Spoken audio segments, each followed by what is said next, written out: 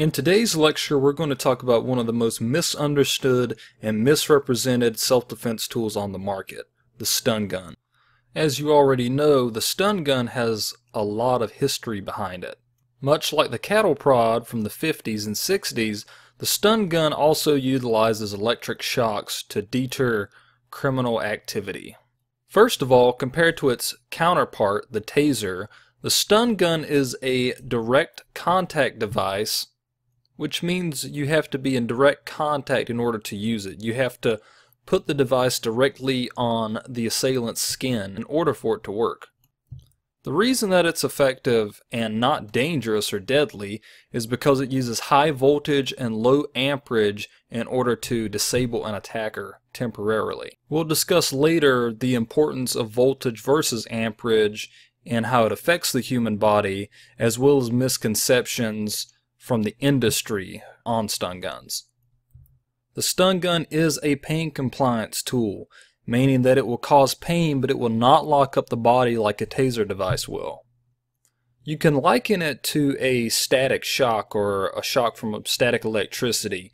It's painful, although with a stun gun it's much more painful, but it's not going to incapacitate you or knock you out or lock up your body.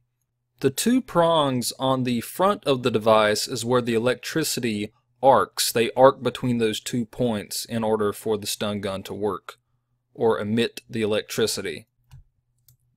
This is the internal circuitry of a stun gun. As you can see on the right hand side, we have your traditional 9-volt battery stun gun. The compartment at the bottom of the gun is for the 9-volt battery. The circuitry throughout the device is you have your voltage amplifier circuit, which regulates how quickly the electricity goes through the device and into the target out of the prongs. The trigger connects directly to the amplifier circuit, and on the front end of the device you have the application electrodes and the test electrodes, or positive and negative, which allows for the arc to be sparked across the 2 points.